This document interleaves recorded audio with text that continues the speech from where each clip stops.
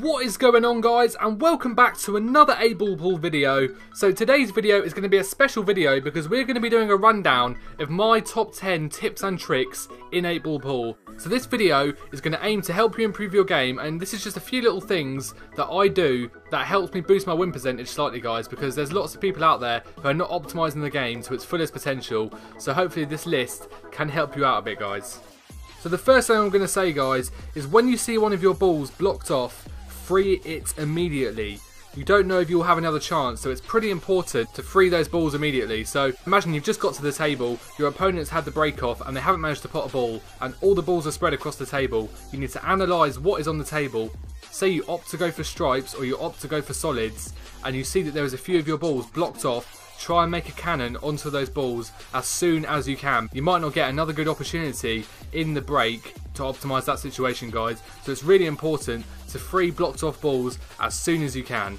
So another thing that is worth a mention, guys, is that a lot of people, it's happened to me, and I have to say I'm guilty of doing this a few times in the past as well, guys, and that is when you're losing a match and someone is doing a denial against you, you just try and leave the match as soon as they get onto the black or as soon as they get onto the last ball. But I will say one thing, guys, I have seen so many people miss the black ball, so stay until the end of the match because you never know, and even if only 1 out of 10 matches you end up managing to win it, that is going to put your win percentage up by 10%, isn't it, guys, for every 10 matches. So I think it is worth it to do it. You never know, people might disconnect, their phone might run out of battery, anything could happen to your opponent, they might miss the ball, you don't know what they're doing in their personal life, you don't know where they are playing the game, they might be distracted, they might not be giving it their full attention, guys. So I would say stay until the last ball has been potted because you never know what can happen. So another tip I will give you guys, and it's something that I always try and do, is go for the difficult shots early. So if there's a really tricky shot and you're not a bad cueist in the game, I would say go for these tricky shots as soon as you possibly can, because going for them takes a bit of pressure off yourself, and if you can get those tricky shots, it leaves it all nice and easy for you, and it also enables you to be able to control the white ball better because you haven't got any tricky shots to do, guys. So I would say go for the most difficult shots as soon as you possibly can. So one of my biggest tips to you guys is going to be to plan in advance what you're going to do for your whole break. Now this might sound quite extreme, but trust me, guys, it is really worth it if you can train your brain to play 8-ball pool in this way. So when you get to the table, you need to analyse all of the balls that you're going to go for and try and pick an order in your head of how you're going to take them.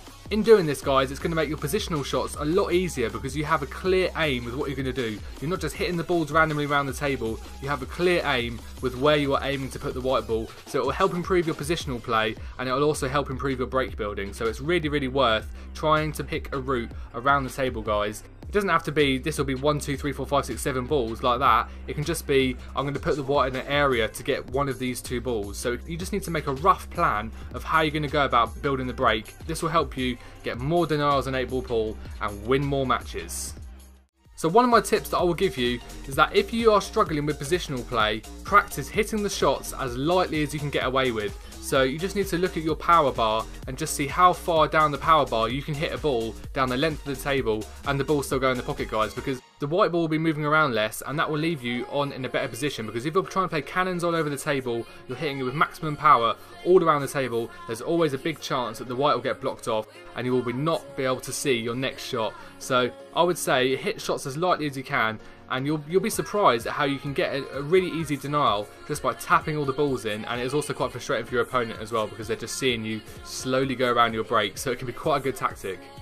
So another thing that is worth to mention is that a lot of people just rush their shots. They get straight to the table and they just take their shot without thinking about the implications of what they're doing. Now you have a timer, guys. You are allowed to use that allotted time that you have for your shot. So I would say to a lot of new players, take your time and fully analyse the implications of the shot you are going to take, because there's always implications. There's going to be implications on your positional play, on whether you can actually finish a break, and you might see there's a cannon you can make to free up a ball that is not available at the moment, and that could be a match winning shot. So there's lots of things you can do by taking your time and fully analysing the situation. One of the biggest things that I think you guys should do if you are a new player and you don't have too many coins in 8-ball pool is to not gamble what you can't afford, guys. Now, you guys will know that I harp on about this all the time, and I have a Road to 100 Million series based on this whole principle of not gambling what you can't afford, and I've also done a strategy guide on how to build up coins in 8-ball pool.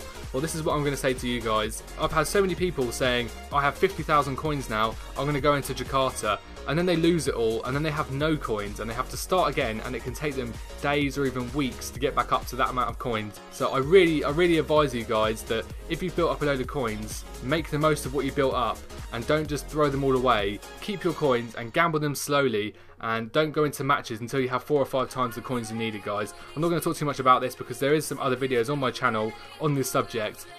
Now, this next tip is not advisable for all players, and I would only recommend doing this in some of the lower match rooms like London or Sydney. So what I'm going to say here is play as many bank shots, combination shots and extreme spin shots as you possibly can. So if you have a lot of coins, go into a low match room and just play for a few hours there and play as many bank shots, and you'll be surprised at how much better you will get at these tricky shots by forcing yourself to play them. Speaking from personal experience, I never used to play these kind of shots.